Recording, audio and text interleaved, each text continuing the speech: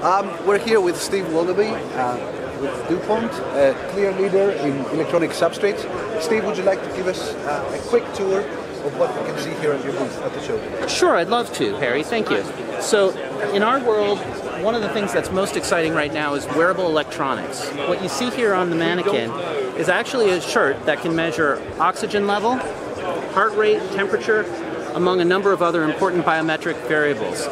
What's unique about what we provide for this is we provide the first manufacturing-ready solution that can use existing types of manufacturing equipment, existing connector technologies, as well as stretchable, washable materials. So these materials will stretch and come back with solid performance throughout. They'll wash to 100 cycles, strong performance on these materials in a pretty exciting space. We see a lot of opportunity in health. Excellent. The clear leader, a lot of these substrates need to be transparent, so... Correct. So this is a joint venture between DuPont and a sister company, Teijin Films.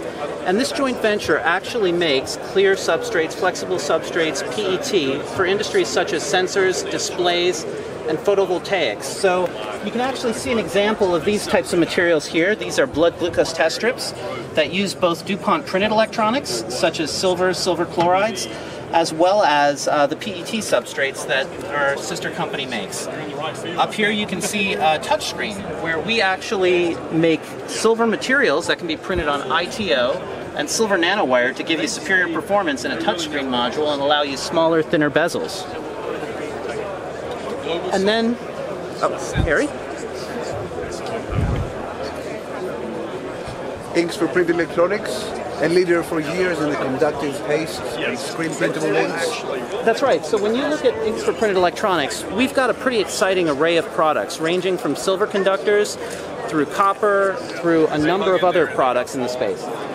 In this case, what we're promoting is our antenna performance. So what you see here is the idea that printed antennas perform almost as well as a traditional etched copper antenna, but they give you additional capabilities, such as the ability to print, for example, on a lower cost substrate, to make lighter antennas, more flexible antennas, and when you start to think about the opportunities in electronics today of putting electronics everywhere, these antennas can go into places that today's traditional technologies cannot.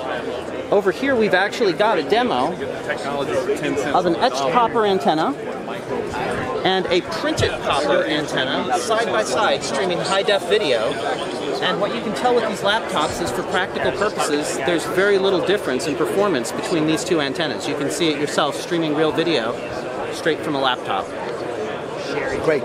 Final question. Yeah. DuPont aims for printed wearables versus printed electronics. Stretchability becomes key.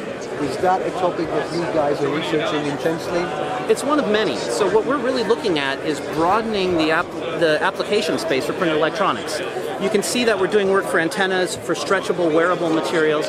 We're also looking at getting inks into creative spaces with plastics. We're looking at putting inks into ceramics, where we can do things like this, which is probably the highest performing high-frequency antenna for its size that you'll find, using proprietary DuPont design IP, proprietary DuPont manufacturing IP, combined with a proprietary set of materials that have among the lowest loss of materials that could be used in this class.